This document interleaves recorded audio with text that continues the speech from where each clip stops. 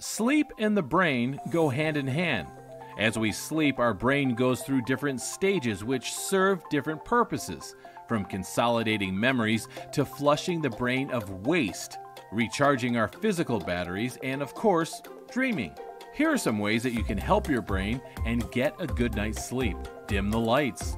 Lights will decrease your body's production of melatonin, which is what helps signal the body that it's time to sleep. Try dimming the lights about an hour before you go to sleep. Don't eat before bed.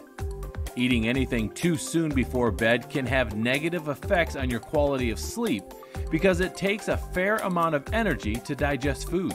Stop eating at least 3 hours before bedtime. Add magnesium to your bedtime routine. Magnesium is an essential mineral needed to help calm the body down. Have a consistent sleep schedule. One of the best ways to avoid tossing and turning at night is to go to sleep at the same time every evening. Your brain does very well when it's on a routine.